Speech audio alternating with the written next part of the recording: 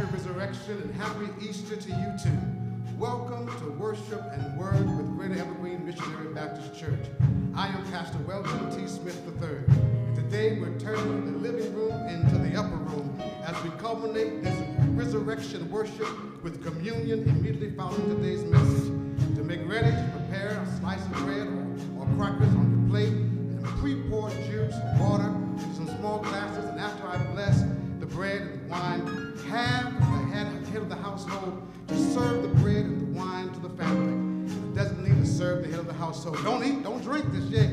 Wait and take communion together with the pastor. Because what God did for us, he did out of love. And because he loves us, even now, in this shelter-in-place state, let's give him praise. But no one else can love us like God can. We owe God more than just a praise. We owe God our lives. So on this Resurrection Sunday, let's lift up our voices and tell God how much we love him. I love you, Lord. I love you, Lord. I love you today. There's nobody else like you. Come on, give God praise. Let's get up and let's give God a praise. Tell him that you love him this morning. Hallelujah. Come on, say it.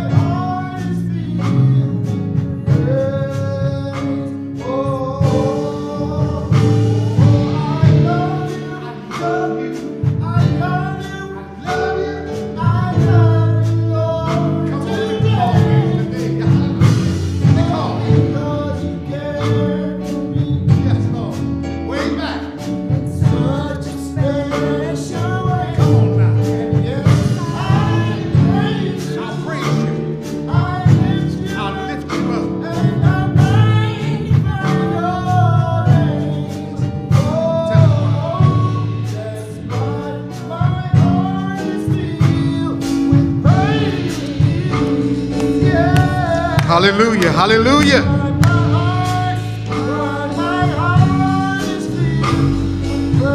Hallelujah. Come on, church. Come on, church. That's why.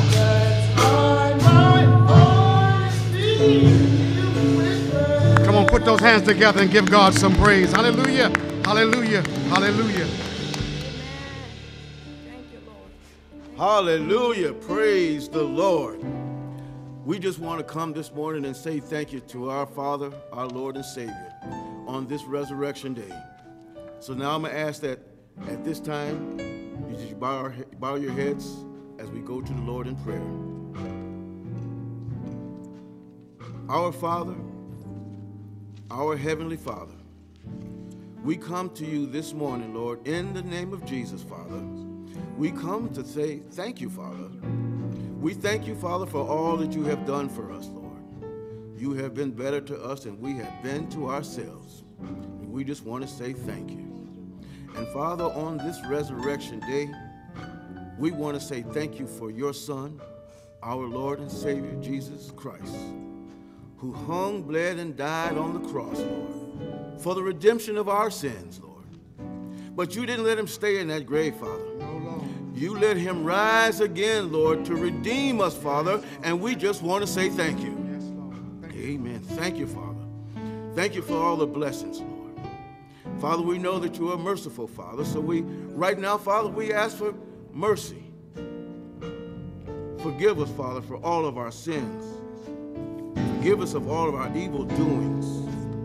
Have mercy upon us, Lord. We ask blessings upon those, Father, who are hurt, who are sick, who are homeless, Father. We ask for healing. We ask for mercy, Father. And Father, we ask blessings upon this pastor and our First Lady as they stand here in the gap, Lord, to encourage and lift up your flock. Now, Father, as we ask for these blessings, we're going to ask that you continually bless each and every church door that is open in your name. Yes, Lord. And we'll be ever so grateful, ever so careful as to give your name the honor and the glory that you truly deserve. These are the blessings that we ask in your Son and our Lord and Savior, Jesus, who is our Christ. Amen.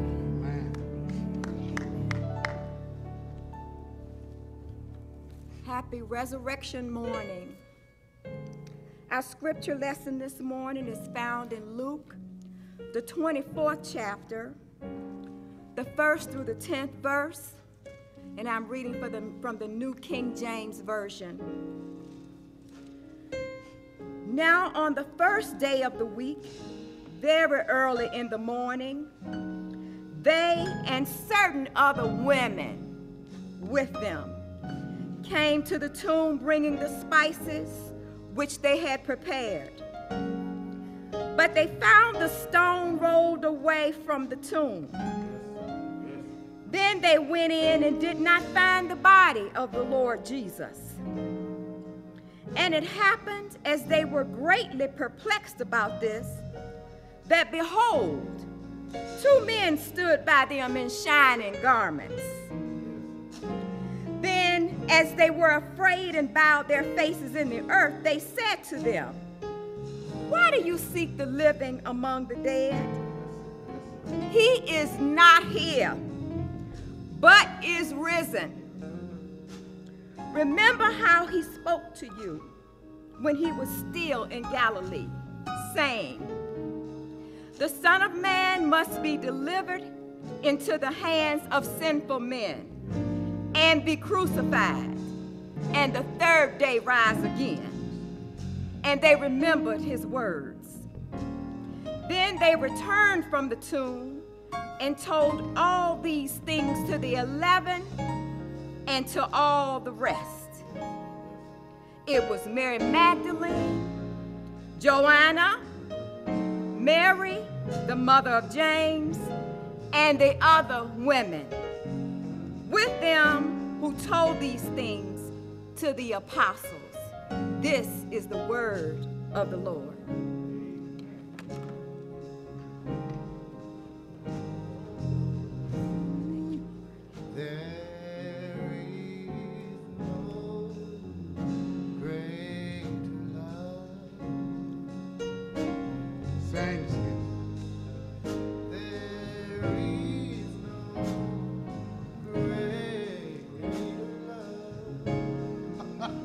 What a mighty God.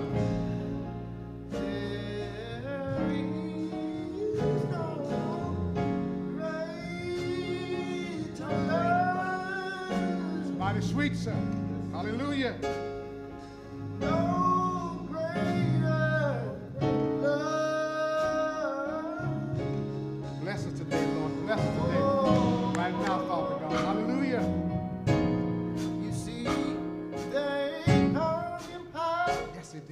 They stretched him wide. He hung his head and still got that love. Yes, Yes, Lord. Oh, that's love. Oh, but that's not No.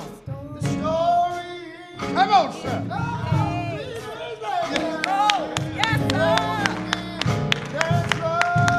Yes, Lord. Hallelujah. Help me sing it up. Hallelujah. That's love. Yeah. Help him, church. Help him, church. They hung him Yes. high. They stretched him wide. He hung his head and thinking that that's love. Yeah. That's love.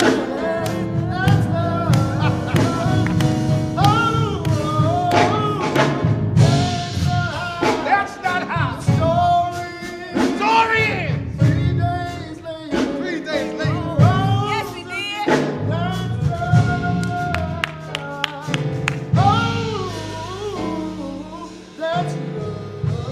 Thank you, Lord.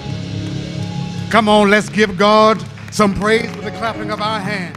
That's not how the story ends. In 3 short days, he rose again. Why? Because God so loved the world that he gave his only begotten Son, that whosoever believeth in him should not perish, but have everlasting life. Happy Resurrection Day. Happy Easter. Happy Easter to all of you on this morning. We bring you greetings from the Word of God.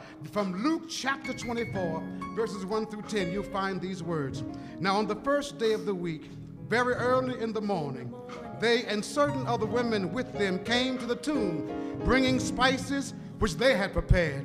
But when they found the stone rolled away from the tomb, then they went in and did not find the body of the Lord Jesus. And it happened, as they were greatly perplexed about this, that behold, 2 men stood by them in shining garments. Then as they were afraid and bowed their faces to the earth, they said to them, why do you seek the living among the dead? He is not here. He is risen. Remember how he spoke to you when he was still in Galilee, saying the Son of Man must be delivered into the hands of sinful men and be crucified, and the 3rd day rise again? And they remembered his words. And they returned from the tomb and told all these things to the 11 and to the rest. This morning, I want to tell you what love did. Love won it. And I want to tell you what happened. This morning, our word that you open the doors of your mind and meditate and contemplate as we elaborate on this subject. Death did not win. Death did not win. You see, the resurrection is the exclamation behind the proclamation that death did not win. That's the glory behind the gospel story. He arose from the dead. He died. Yes, he did. He really died. Death had him, but couldn't keep him. Death had him. Death had him cold, fully human, fully divine, wounded for our transgressions, bruised for our iniquities, died on Calvary at the hands of evil men. Death was there at Calvary. Of all of the eyewitnesses, death had box seats on the first row of Golgotha's hill. He was there close enough to hear Christ talking to his Father, saying, forgive them, for they know not what they do. Death heard life speak to his mother and to his earthly brother, saying, woman, behold thy son, disciple, behold thy mother. And instead of answering questions, death heard Christ asking, Eli, Eli, lama sabachthani, my God, why hast thou forsaken me? He made an appointment with a thief. He told his daddy, it is finished. He looked at death in the eye, turned to his Father, and spoke to heaven and shouted, into thy hands I commend my spirit. Death watched as he gave up the ghost, and he died. Death watched him die. Death has claimed every creature and conquered every foe. Death, the final foe of every man. Death, the last enemy of every living creature. Death, born of sin, shaped by iniquity. Death, the great separator of families. Death, the great harvester of souls, had Jesus the Christ dead at Calvary on Golgotha's hill. No one heretofore had ever evaded death, defeated death, or subdued death until now. And ever since Adam sinned, death and the grave had gone unchecked and unchallenged. Crime, perversions, transgressions, wrongdoings, and offense have kept death and the grave busy, yes, Lord, running rampant, uninterrupted since the fall of man and the beginning of time. But heretofore, death knew better. Heretofore, death knew its place. But when death witnessed thorns being pushed down and divine blood being pushed up, death got a bit cocky. When death saw nails piercing omnipotent hands and tearing through holy feet, death started to feel himself. When blood and water gushed from his spear-pierced side, death watched the light of life go out of the Son of Glory. Yeah. Death thought he had done something, but death hadn't done a thing. Jesus told his disciples, no man take my life. Freely I lay it down, and freely I'll pick it up again. Yeah. Oh, yes, Lord. And the day God's Son died, death celebrated its greatest victory. Death thought it had accomplished what sin, Satan, and the grave had not. Never before had anyone or anything in the universe brought God down. Since death didn't do it, Satan couldn't do it, and the grave wouldn't do it. Let me tell you why. Sin couldn't kill him because sin was not in him. Yes, Lord, his conception was immaculate. That's a sinless birth. His life was immaculate. That's a sinless life. His death was immaculate. That's a sinless death. He was and is without sin. Somebody shout, holy! Holy! Satan tempted him but couldn't touch him because he's sovereign. He told the devil, thou shalt not tempt the Lord thy God. He's righteous. Didn't you hear him tell the disciples, I and the Father are one? Somebody shout, righteous! Righteous! But he died. Yes, Jesus died. No matter how we put it or how we preach it, it wasn't pretty. It was painful, hurtful, harmful, hateful, and beyond our wildest imagination. The truth is, he died. Death had him, but death couldn't keep him. Let me say it again. Death had never lost a patron, whether willing or unwilling. When death came calling, everybody had to answer. Until now. Yes, Lord, yes, Lord, yes, Lord. Death had him, but not even death could keep him. And that's the beauty of the resurrection. Death did not win. Death thought he had him, but he really had death. Because the text says he took the sting out of death and victory from the grave. Death did not win. And the promise is that death will not win against those who belong to Christ. That's the beauty of the resurrection, y'all. Resurrection brings victory to every believer. As death did not win against Jesus, death cannot win against those who confess him, believe him, receive him, and belong to him. And the promise is that those who abide in him will be kept by him. Let me tell you, ain't nothing like being kept by Jesus. Anybody in here knows like to be kept by Jesus? Some of you at home right now are being kept by Jesus. The hymnologist said, he said, oh, to be kept by Jesus, kept by the power of God, kept through the toils and trials. I'm trading where Jesus tried. Oh, to be kept by Jesus. Lord, at thy feet I fall, for life would be nothing. Nothing, no, nothing. Thou is my all and all. I tell you, in these coronavirus days, this world needs Jesus because Jesus is still the answer. At Calvary, they crucified him. The night before, they beat him all night long. He could have called 10,000 angels to his side. Record is that he never said a mumbling word. Maybe that's why. If he had opened his mouth, maybe words would have collide. If he had spoken, pre-existing generations could have been wiped out. But he never said a mumbling word. Yeah, he died at Calvary. He really died, but he didn't say dead. Sin could not seduce him. Satan could not tempt him. Hell could not claim him. And the grave could not hold him. Because he overcame, the promise is we shall overcome too. Lord, yes, Lord. I believe the other day he told Mary, I am the resurrection and the life. He who believes in me, though he were dead, yet shall he live. And whosoever believes in me, yes, Lord, shall never die. Believest thou this? The text says, on that great day, on the first day of the week, it was early in the morning that they came to the tomb bringing spices which they had prepared. And they found a stone that had been rolled away. And they came in and did not find the body of the Lord Jesus. And it came to pass while they were perplexed about that two men stood in dazzling apparel. And as they were afraid, I heard the men say, why seek ye the living amongst the dead? But he is not here. He is risen. Ain't he all right?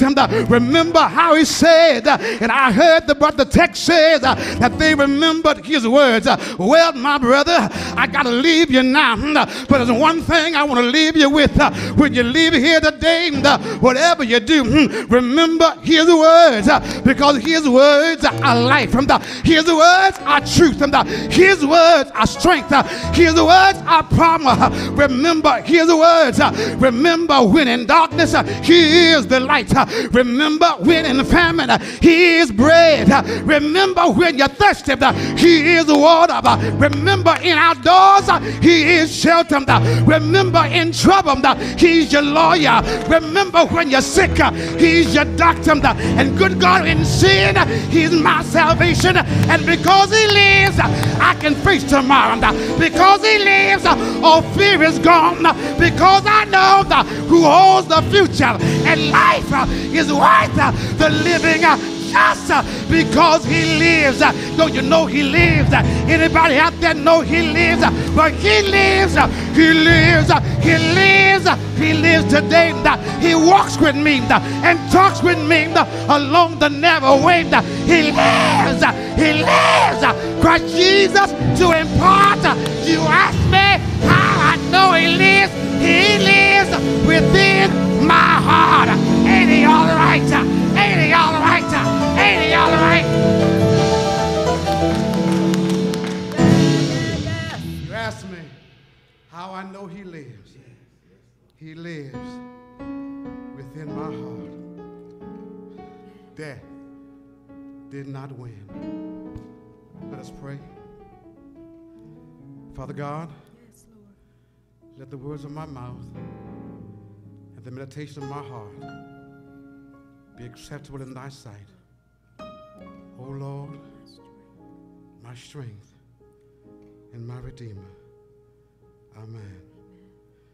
We would this morning that you prepare now for our service of communion. Communion service is the most sacred service in the life of the Christian church. We would that you would make ready for preparing the elements, if you have not done so just yet. From the text that we're going to take a look, our scripture is coming from 1 Corinthians chapter 11, verses 23 through 26. It reads on this wise: For I have received of the Lord that which also I delivered unto you, that the Lord Jesus, the same night in which he was betrayed, took bread, and when he had given thanks, he brake it, and said, Take, eat, this is my body, which is broken for you. This do in remembrance of me. After the same manner, also he took the cup, when he had supped, saying, This cup is the New Testament in my blood. This do ye, as oft as ye drink it, in remembrance of me. For as often as ye eat this bread and drink this cup, ye do show the Lord's death till it come. We would now that you would join us in prayer. Father God, we ask God now your blessings upon these elements here in this storehouse and every house today. As we turn our living rooms into the upper rooms, we invite your presence now, God, in this sacred remembrance. Let these elements be changed from their carnal use to a spiritual use. Let this bread, which represents your body, broken that we might build, be blessed. That, Father God, we might find the strength physically to renew our walk with thee.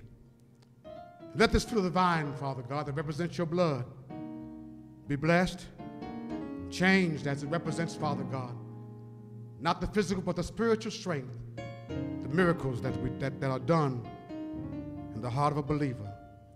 We ask, God, that you would sanctify these elements now, God, as they represent the sacrifice you made way back on Calvary. Let's receive them, Father God, in the same spirit of which they are given, in remembrance. For you said, as often as you do this, we show forth your death and suffering. In Jesus' name we pray, amen. This time I ask the head of the household to please rise and serve your family. You take the bread and the wine, share with your family members at this time. Body and blood of our Lord Jesus Christ, receive it that it might save your life. For he says, as often as you do this, you show forth my death and suffering until I come again. Body and blood of our Lord Jesus Christ, my brother, my sister, my mother, my father. Receive it today that it might bless your life. In Jesus' name we pray. Let us break bread together on our knees. Let us break bread together on our knees. Let us break bread together on our knees. Please serve your families. When we fall on our knees with our face to the rising sun, oh Lord, have mercy on me. Won't you stand with me and rise as we receive the Lord's body and blood? In remembrance of him, let us eat together. Amen. Now, in remembrance of him, let us drink together. Amen.